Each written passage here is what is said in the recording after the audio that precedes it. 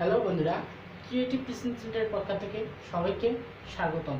আজকে আমি হাজির হয়েছি নবম দশম শ্রেণীর সাধারণ গণিত নবম অধ্যায় ত্রিকোণমিতি বিষয়ের উপর আজকে আমাদের ক্লাস। আচ্ছা, তাহলে আমাদের প্রথমে আজকের টপিক হচ্ছে ত্রিকোণমিতির কোণের মান নির্ণয়। আচ্ছা, কিভাবে খুব সহজে ত্রিকোণমিতিক কোণের মান নির্ণয় করা যায় সেটার উপর আজকে আমাদের ভিডিও।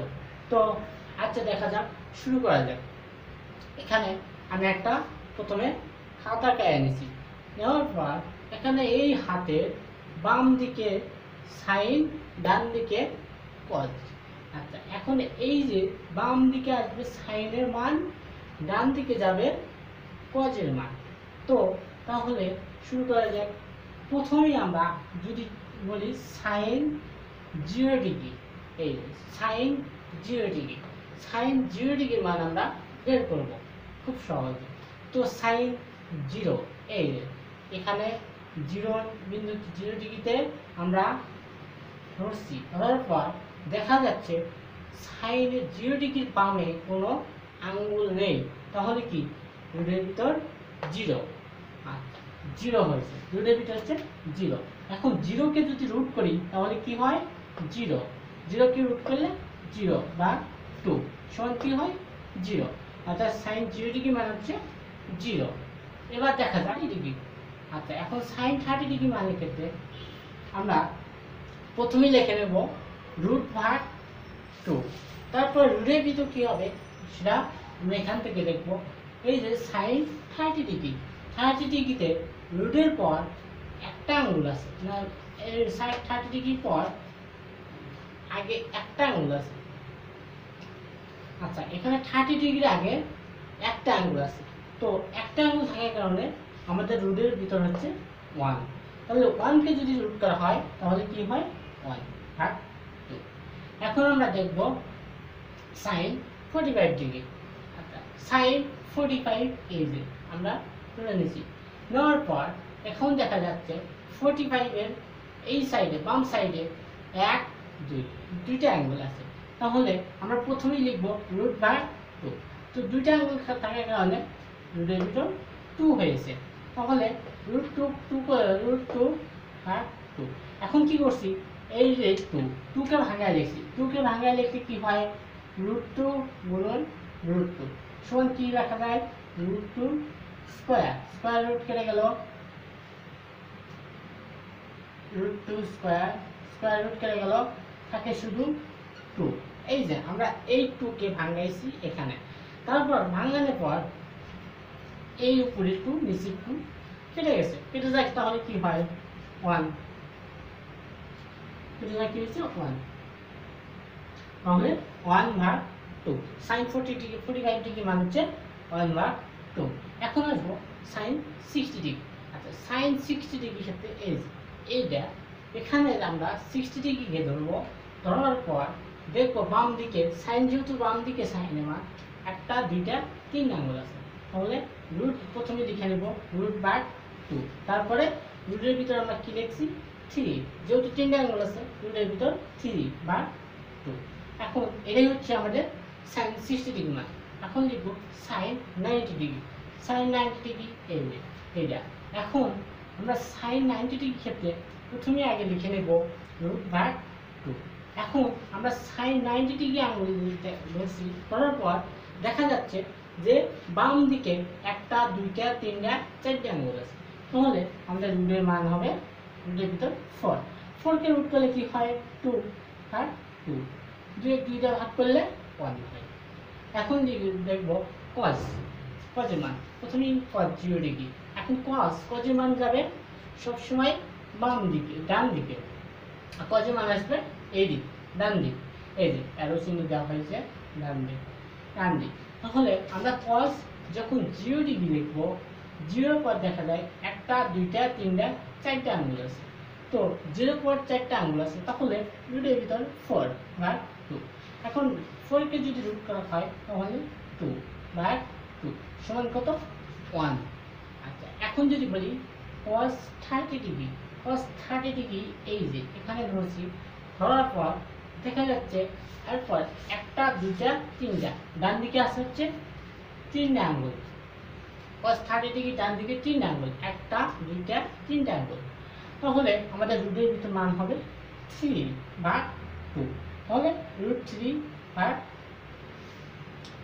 এটাই হচ্ছে আমাদের cos 30 ডিগ্রি মান। আচ্ছা, এখন যদি বলি cos 45 ডিগ্রি, এই যে cos 45 ডিগ্রি, cos 45 ডিগ্রি ক্ষেত্রেও প্রথমে আমরা লিখবো √2। এখন যেহেতু এই যে 45 ডিগ্রি পর ডান দিকে কয়টা আঙ্গুল আছে, একটা, দুইটা, তাহলে যেহেতু দুইটা আঙ্গুল আছে তাহলে এই রুটের ভিতরে হবে 2/2। এখন ওইটা ওই আগের মতোই √2 বা √2 কোন √2, তাহলে √2 কেটে গেলে কি হয় 1/√2। এখন দেখবো cos 60 ডিগ্রি, এই cos 60 ডিগ্রি, cos 60 ডিগ্রি ক্ষেত্রে দেখা যায় এখানে একটা আঙ্গুল আছে বাম দিকে, 60 ডিগ্রি বাম দিকে একটা আঙ্গুল আছে, তাহলে √2 রুটের ভিতর 1 হবে বা 2, √1 কে রুট করলে 1ই, তাহলে 1/2। আচ্ছা, এখন দেখবো cos 90 ডিগ্রি, cos 90 ডিগ্রি মান কিভাবে বের করে, এই যে cos 90 ডিগ্রিকে ধরছি, ধরার পর দেখা যাচ্ছে cos 90 ডিগ্রি পর কোনো আঙ্গুল নেই, তাহলে আমাদের মান হবে 0, রুটের ভিতর 0/2, 0 কে রুট করলে 0ই হয়, তাহলে 0/2, 0 কে 2 দ্বারা ভাগ করলে 0। অর্থাৎ tan। এখন শেষ আমাদের sin cos মান বের করা শেষ। এটা আমি গত ভিডিওতেও আলোচনা করেছিলাম, তারপর আজকে আলোচনা করলাম। এখন আমরা দেখব tan। tan এর মান কিভাবে বের করা যায়। এখন আমরা জানি tan θ সমান আমরা কি জানি, sin θ ভাগ cos θ। তাহলে যদি আমরা বলি tan 0 ডিগ্রি মান বের করব, tan 0 ডিগ্রি মান বের করার জন্য tan 0 ডিগ্রি সমান sin 0 ডিগ্রি ভাগ cos 0 ডিগ্রি। এখন দেখব sin 0 ডিগ্রি মান কত, 0, এই যে এই 0 ভাগ cos 0 ডিগ্রি মান কত, 1, এর 1, 0 কে 1 দ্বারা ভাগ করলে কি হয় 0। আচ্ছা, এখন দেখব tan 30 ডিগ্রি, tan 30 ডিগ্রি সমান কি হবে, sin 30 ডিগ্রি ভাগ cos 30 ডিগ্রি। এখন sin 30 ডিগ্রি মান কত, sin 30 ডিগ্রি মান হচ্ছে এই যে 1/2, 1/2 ভাগ cos 30 ডিগ্রি মান কত, cos 30 ডিগ্রি, cos 30 ডিগ্রি মান হচ্ছে √3/2 সমান সমান লেখা যায় 1/2 গুণন 2/√3, এই 2 কেটে গেল, এই যে 1/√3। আচ্ছা, এখন দিয়েছি tan 45 ডিগ্রি, 45 ডিগ্রি সমান কি লিখতে পারি, sin 45 ডিগ্রি 45 ডিগ্রি ভাগ cos 45 ডিগ্রি। এখন sin 45 ডিগ্রি মান কত, sin 45 ডিগ্রি মান হচ্ছে 1/2, 1/√2।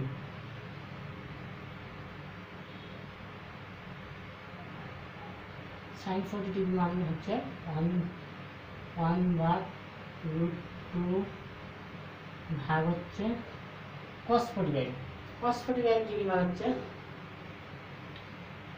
1/√2।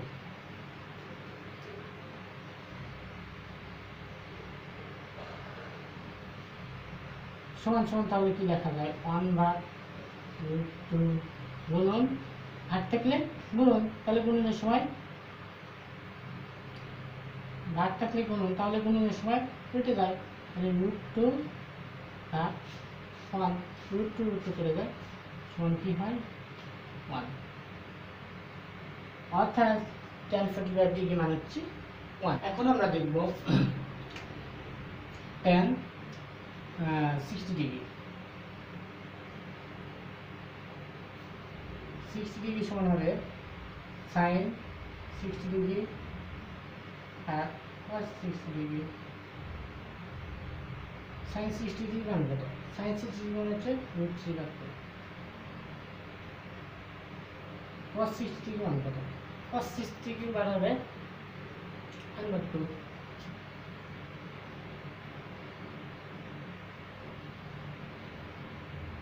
তাহলে √3/2 গুণন 2/1 1 2 2 কেটে যায় থাকে কি √3 ভাগ 1 সমান √3 তো tan 90 ডিগ্রি sin 90 ডিগ্রি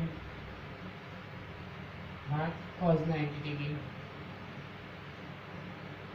আচ্ছা tan 90 ডিগ্রি সমান কি হবে তাহলে sin 90 ডিগ্রি ভাগ cos 90 ডিগ্রি। এখন sin 90 ডিগ্রি মান হচ্ছে 1 আর cos 90 ডিগ্রি মান হচ্ছে 0। এখন 0 কে কোনো সংখ্যা দ্বারা ভাগ করলে হয় ইনফিনিটিভ অর্থাৎ অসংজ্ঞায়িত। 0 কে কোনো সংখ্যা দ্বারা ভাগ করলে ইনফিনিটিভ অর্থাৎ অসংজ্ঞায়িত হয়। এখন আমরা দেখব বের করছি sin cos tan সবগুলোর মান বের করছি। এখন অন্যান্যগুলা শুধু বিপরীত করবে। এখন অন্যান্যগুলা শুধু বিপরীত। আচ্ছা এখন যদি বলি cosec 0 ডিগ্রি cosec 0 ডিগ্রি সমান কি হবে sin 0 ডিগ্রি সমান কি হয়েছে sin 0 ডিগ্রি সমান 0 cosec 0 আমরা cosec থিটা সমান কি জানি 1 ভাগ sin থিটা 1 ভাগ sin থিটা। তো cosec 0 ডিগ্রি সমান কি 1 ভাগ sin 0 ডিগ্রি তাহলে 1 ভাগ 0 সমান কি না 0 ভাগ 0 ইনফিনিটিভ।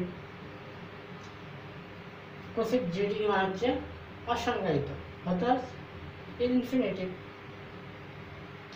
এখন যদি বলি cosec 30 ডিগ্রি cosec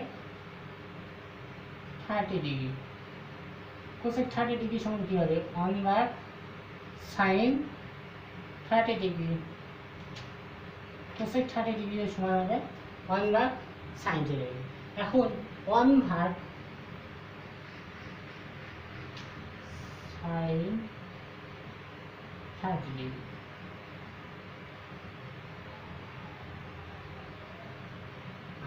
এখন 1 ভাগ